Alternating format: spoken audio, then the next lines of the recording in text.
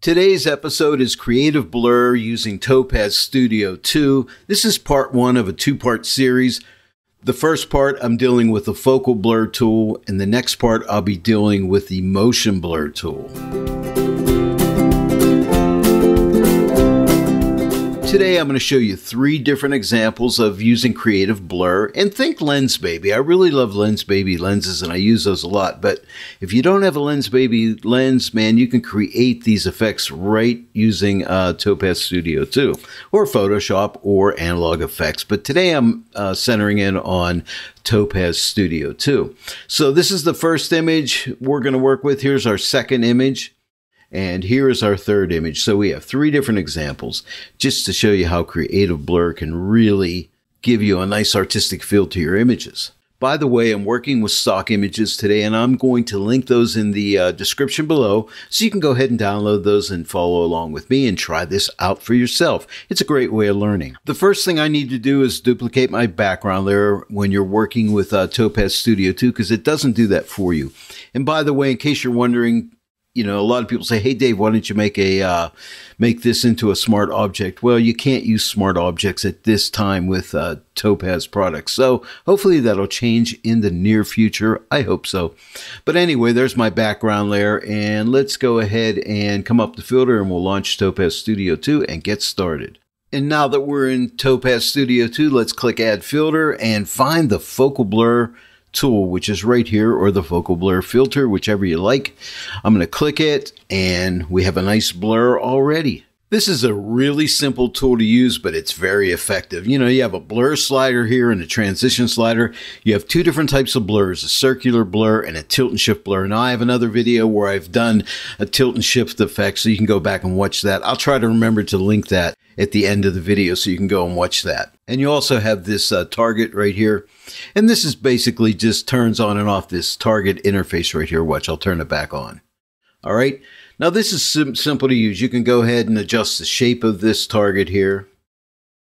Okay. For instance, in my case, I want this center flower to be in focus. Okay. And you can go ahead and adjust it to the shape of the part you want to keep in focus. So this area in here will be the part in focus, and everything outside of that circle will transition and go out of focus very beautifully. And let's see here. So let's take the blur, and we'll start to move it to the right. But if you don't want to see this target tool in here, just click this and it'll go away. So let's take the blur and let's start to move this to the right and see how we can blur the background. We can give it a super amount of blur, which is way too much in my opinion, but hey, whatever mood you're in and whatever expression you want to give your image, you're the artist, you go ahead and do it. But I'm going to think for my image, I want to see some of those flowers in there, but I just want a nice, gentle, soft blur in the background. And again, I'm trying to simulate a Lens Baby effect where it has a sweet spot of focus. And then you can come back at any time and bring that target tool back up again, and you can, you know, readjust its shape. Very simple. You know, you can make it more circular, oval shape, however you want it. And now let me show you something else. Let me shut off the target tool here. Let's take the transition tool and move it the whole way to the left. And I'm going to zoom in on the image here so you can see it. Can you see this area right here is the blur area, and here is the in focus area here. And see how harsh that is when the transition tool is the whole way to the left. Let me move it to the right, and you'll see it'll start to transition out. And you just want to adjust that till it looks right for you. Let me zoom back out. I'm just going to go ahead and get this just where I want it. As you can see, it's a really simple tool to use, but look how beautiful it is. I love the focal blur tool. All right, that's example one. I'm happy with it. I'm going to come up and click accept. That'll send me right back into Photoshop. And now that we're here in Photoshop, let's shut this layer off. So we started out with this image and we end up with this. That little extra blur makes for a nice dreamy image, you know, one that I would be proud to hang on my wall. Let's move on to our second example.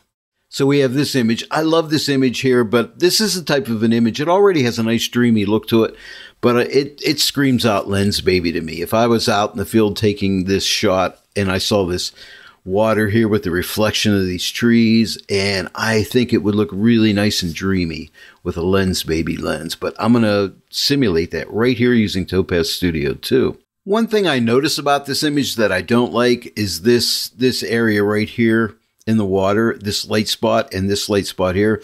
So I'm going to get rid of that. So what I'm going to do, and you've seen me do this in the past if you watch my videos, get a blank pixel layer. I'm going to get my spot healing tool, make sure I have sample all layers checked on, and I'm just going to simply paint over these white splotches like this, or these light pink splotches, and just get rid of them, because I think our eye's going to be drawn there and we're not going to like it. So let's just clean that up real quick. Doesn't have to be perfect, because remember, it's going to go out of focus.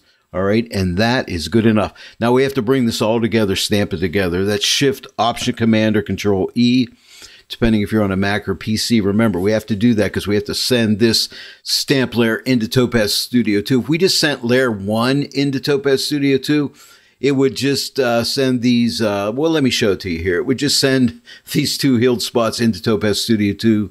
And we don't want that. We want to blur the whole image. So let's go ahead and launch Topaz Studio 2 and get blurring. Let's add our filter, the focal blur filter or tool, depending what you like. And already it looks really cool, right?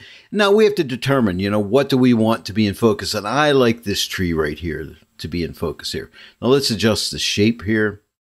We can move it around, and let me just elongate it a little bit, something like that. Isn't that beautiful? Beautiful, beautiful. See that we got rid of those white light spots, and I think that's going to be nice. And remember, if you don't want to see the interface, just click on the target tool and that goes away. But isn't that nice? And now let's adjust our amount of blur. See that? Like, that's too much, I think, but whatever you like. Again, it's up to you. And let's check our transition. We'll pull our transition in. So you can see that hard edge transition there.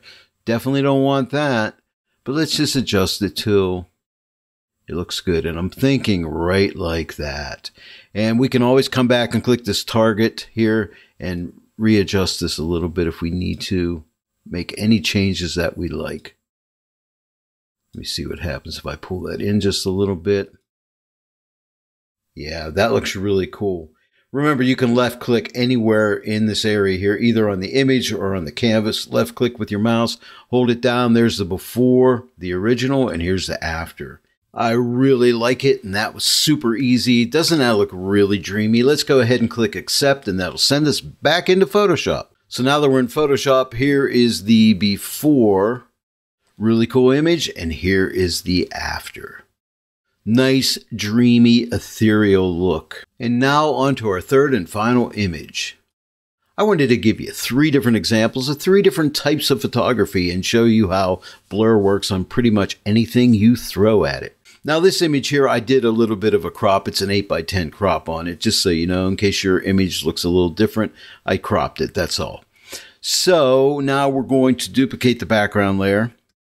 And let's go ahead and send this into Topaz Studio 2, and we'll do our final blur. Alrighty, add filter, focal blur, and now let's adjust the shape of our blur.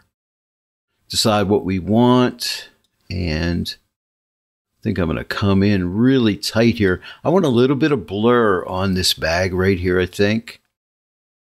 And the other thing I'm going to do is, I think I might just pull this in a little bit more.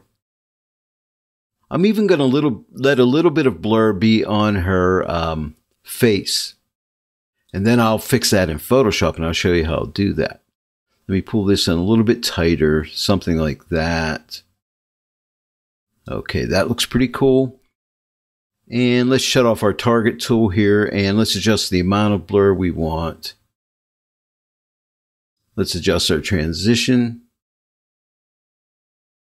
I think something like that. Now again, her face is out of focus. Have no fear though. I'm going to fix that in Photoshop. All right, very good. Now I think one last thing I want to do is add a slight amount of a vignette around this image. I think it'll help. So I'm going to use vignette here. And that's good. You know, let's, I'm just going to use the default setting. Here's the before and here's the after. Just a little bit of a vignette, I think, really helps this. All right, so if we're happy with it, let's click accept and send this right back into Photoshop. I'm going to go ahead and zoom in so we can really see this area on her face. Now, I really love the blur around everything else on her pants, on the backpack here, but not on the hair and the face. So what I'll do is just add a layer mask here. Make sure you have black paint. Make sure you have your brush tool up.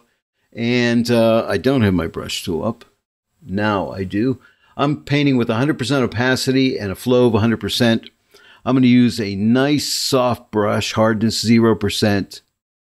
And what I'm going to do is just simply paint her face back in, get the blur off the face.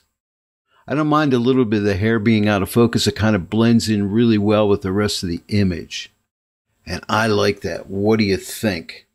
So let me shut off the layer mask. If I hold the shift key down and click on the layer mask, that shuts it off. You see the X on there lets you know that layer mask is not being effective now. Let me turn it back on. So there it is. Let me zoom back out. Very cool. The only thing I don't like is see this little light area here. It kind of bugs me. So I'm going to put a blank pixel layer there, get my spot healing tool, and just paint that and get rid of that. That's simple. So we've come from here and went to here. And we created that really nice Lens Baby effect, all with the power of Topaz Studio 2 and the focal blur tool. Well, there it is, Creative Blur using Topaz Studio 2. Now today this was part 1, so stay tuned for part 2. Part 1 was the focal blur tool. Part 2 will be the motion blur tool, all in Topaz Studio 2. So we can create different blurring effects.